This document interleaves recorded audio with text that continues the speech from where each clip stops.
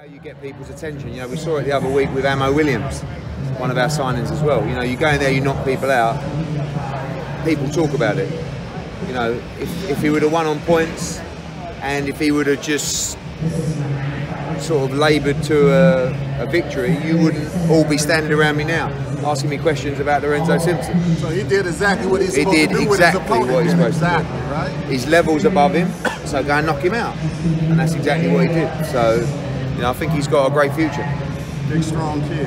Very strong. You know, I think they excite me, kids like that. Even Devin as well. You know, he's 20 years old. Got so much potential in front of him. You can't say at this stage whether Lorenzo Simpson's going to go on and be a world champion, but what you can say is we will give him the opportunities and the path to do it. And then if everything else is just over to them. And as an athlete and a fighter, that's a blessing, because you know that you're going to get the opportunities. It's just down to your skill and your work ethic to see if you can get to the top. Switching gears, man. I've been reading, we all talking about Wilder and Joshua, and you were talking about the 50-50 deal. You don't think so, but you say if Joshua does. No, what I said is that it's really up to Joshua, the deal that he does. Exactly. Do I think Wilder's worth 50%? Absolutely not. Will Joshua give him 50%? Only time will tell. Wilder actually did say a couple of weeks ago that he wouldn't even fight Joshua for 50-50 because he's got plans. So there's no point even talking about splits if there's not even going to be any discussion.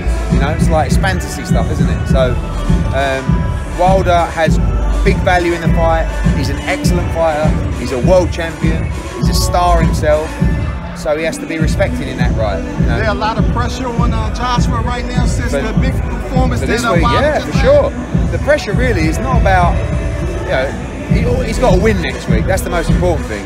The pressure more is on the US debut. Yeah, everything's new to Joshua next week. You know, the venue, the commission, the ring, you know, the media activities. You know, he's used to going out boxing in front of 90,000, people patting him on the back. He goes from home to the venue, he knows the changing room, he goes in there. So it's a little bit edgy next week. And really you've got a guy in Ruiz who don't give a fuck. Like, he ain't scared. And you know what I mean? Absolutely nothing. He's going to go in there and he's going to let his hands go. And he knows, he says, all I've got to do is I've got to get on the inside, I've got to bust his body up, and I've got to land on his chin. So he'll be doing everything he can. It's going to be a tough fight because all the pressure's on Anthony Joshua. Deontay's laid down the gauntlet. He's gone in there, he's put in a great performance against Breazeale, and he's gone, over to you. So now it's on Joshua to see what he can do. Let's see the crowd. Let's see the atmosphere.